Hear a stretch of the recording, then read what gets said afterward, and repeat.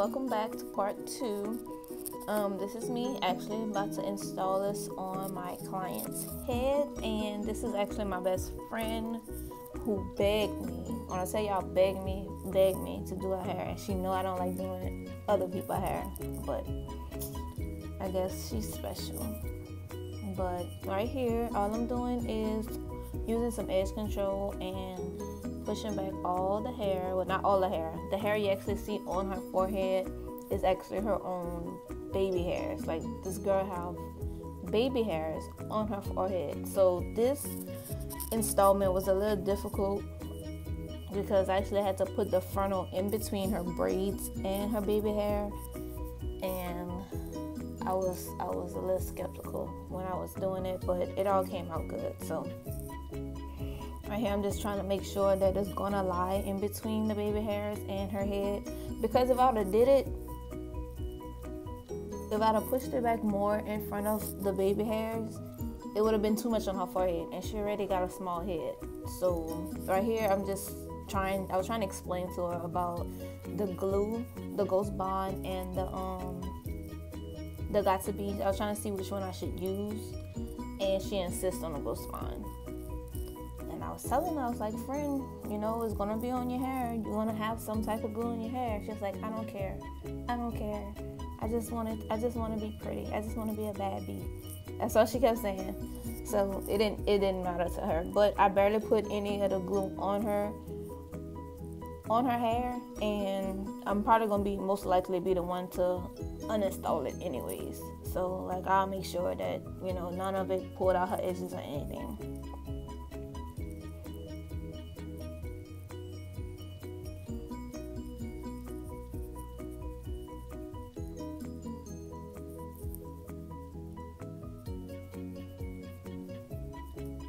Alright, so right here I'm just making sure that it won't lie on her ear, so it won't aggravate her.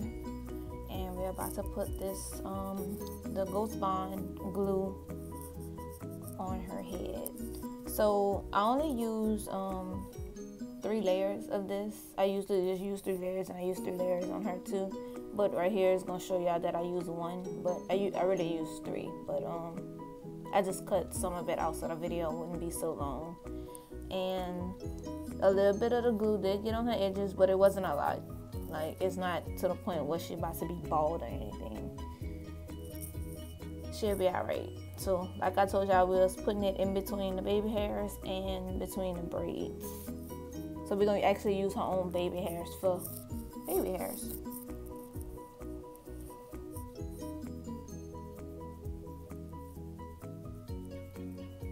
This was actually like the next day after I had prepped her wig. Like, I did her hair like as soon as I had got off of work.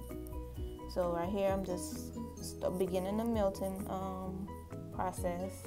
My friend was so tired, y'all. So right here, I'm just about to cut the lace off, and don't mind that hump in the back. It's just because the hair was like drying up and it was getting puffy. But my hot comb gonna fix all that. And of course, you know, y'all gotta cut into a zigzag motion, so whenever we do finish melting it in, you won't see the lace. And I'm glad that this wig actually fit her head, because her hair is so small. Like, it fit her head around the ears, anything. I didn't have to cut through the lace. Everything fit perfect.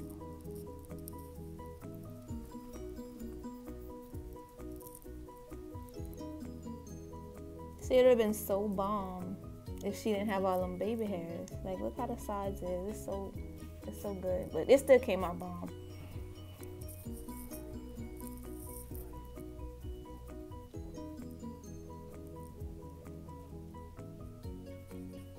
Just taking all the excess glue, and then any lace that did lift up, because, you know, I couldn't really put the glue how I really wanted to put it, or how wide, you know, some of the lace did lift up. So I just came back with my the Got To Be spray, and then I made some more baby hairs. I actually just took like a little bit out of the wig, and then I just blended it in with her baby hairs.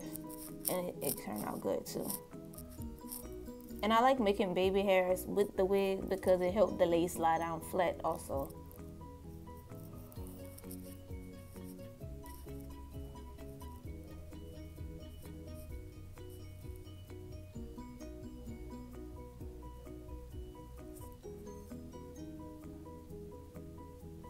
And I only did 2, like 1 on each side, again, because her head was small, so it didn't pay to put like 2 or 3 on each side, and she had her own baby hairs already.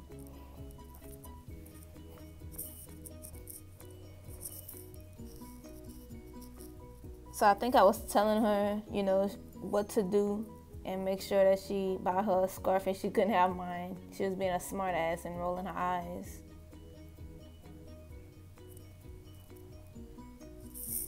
Now to reveal, look how melted and it turned out. Like, it looked like her own hair.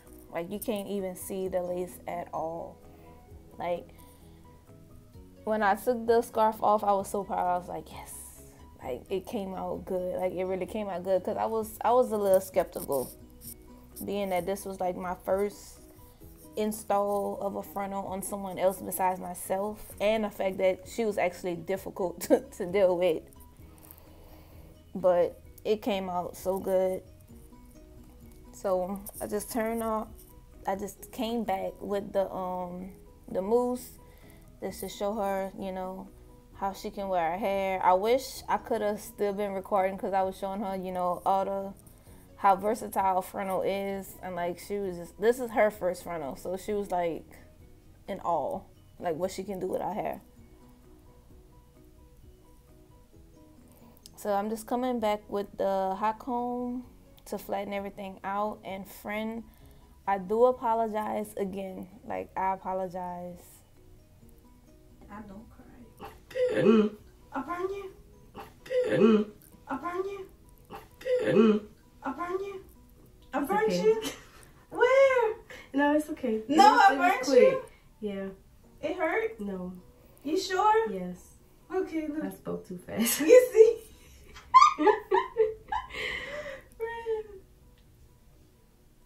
It was so crazy, because we was literally talking about like how that hot comb always burning me, and then I turn around and burn her. Like, I'm sorry, friend. But at the end of the day, she liked her hair. She loved her hair. She texts me every day telling me how much she loved her hair, and she sent me some photos. So thank you guys for watching, and see y'all in my next video.